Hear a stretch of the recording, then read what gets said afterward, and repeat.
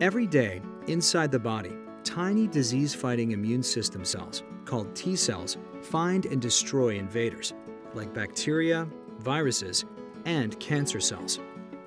They do this using something called a receptor.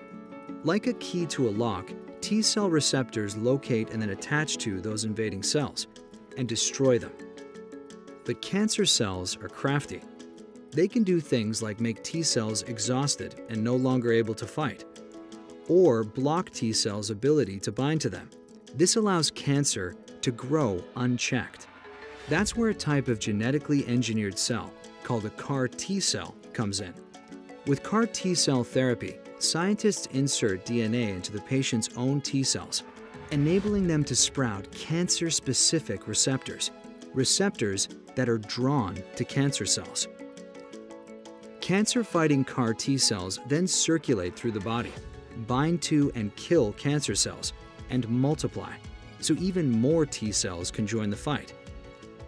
At City of Hope, our scientists are testing a number of groundbreaking CAR T cell therapies to fight cancer. To learn more about our program, including information about clinical trials, visit cityofhope.org/CAR-T.